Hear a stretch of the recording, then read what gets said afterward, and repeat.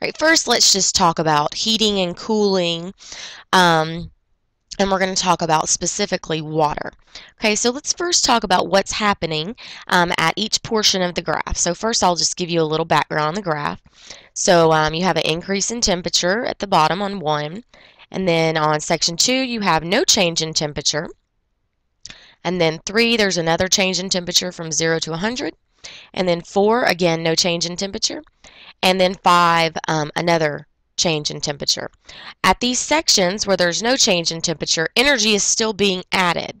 Okay, so that's something that's good to keep in mind. All right, now this is a great little animation of what's going on during a heating curve. So first you have ice warming up from 15 to 0. So this is solid down here that's heating up. Then you have another flat line, the first flat line. That's going to be a phase change. This is a phase change between solid and liquid. So at this point, you have a change of state. Then again, you have increase in temperature. This is liquid water that is being warmed up. And then again, you have a no change in temperature on another flat line. That's another phase change from liquid to gas. And then lastly, you have only gas, and now it's just being heated. Okay, so that is what you have at each portion. All right, here's a different way to look at it. If you just ignore the little weird letters and just focus on the states and the molecular level, you see that at first we have a solid. They're all very ordered, very compact.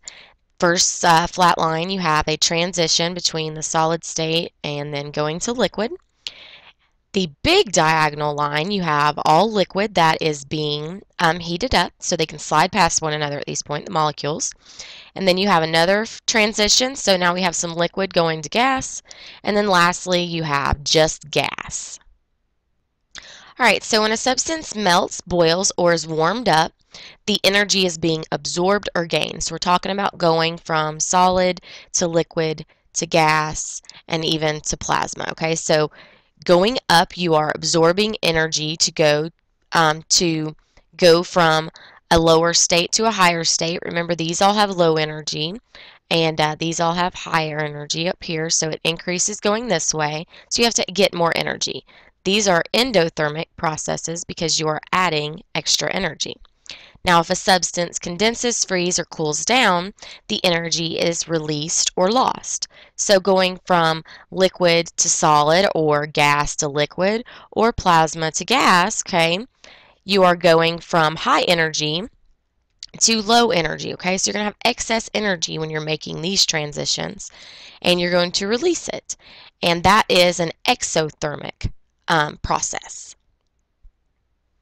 All right, so specific heat capacity is something that we're going to utilize to help us determine what's going on particular portions of the graph.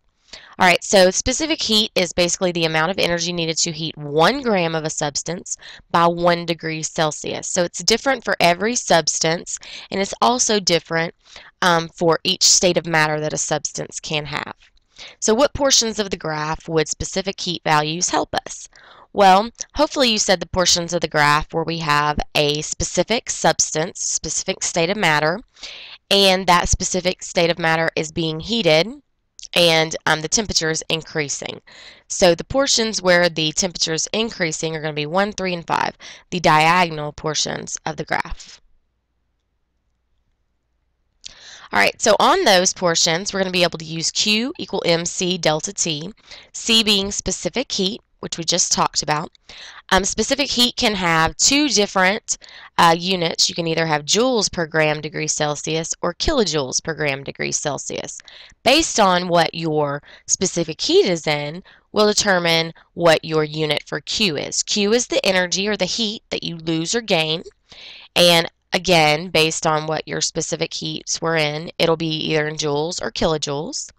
M is mass in grams. And then we already covered C, and then delta T is the temperature change, and it can be in degrees Celsius or in Kelvin. So basically, when I say delta T, you need to be thinking T final minus T initial, okay, because that's what delta T means.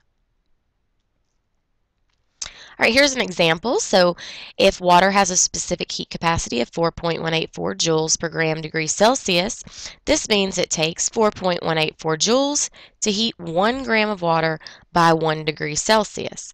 So how much energy would it take to heat 10 grams of water 1 degree Celsius? Well, we know that it takes 4.184 joules to heat 1 gram 1 degree Celsius. So if you had 10 grams and you wanted to heat them 1 degree Celsius, you could just use the specific heat value as a conversion factor here. So grams and degrees Celsius would cancel, and you had 10 grams, so there should be 10 times as much energy required. So 41.84 joules.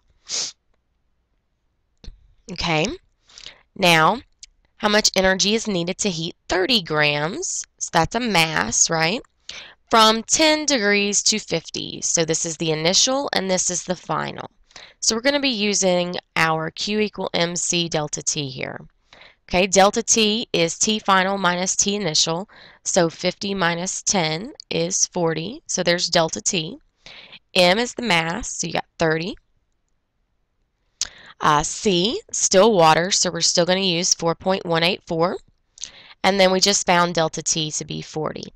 Okay, if you multiply all those across, you will get the energy required to heat 30 grams of water by 40 degrees Celsius. And I got this. If you sig figged it, it'd be that. Okay, so 5,020 joules. All right, so when the Q is negative, it means that we are releasing heat, so that's an exothermic process. When the Q is positive, like on the last problem, means heat is absorbed, which is endothermic. Okay, so remember thinking about, going this way, you're thinking about going down, and this one you're thinking about going up the heat curve. Delta T is always going to be final minus initial temperature. So if something is getting hotter, going from 10 to 30 degrees, the delta T is going to be 30 minus 10, which is positive 20. So the heat is absorbed. So that's a endothermic. And if something is getting cooler, going from 75 to 25 degrees, the delta T is going to be 25 minus 75, so negative 50, which means heat is released. Okay?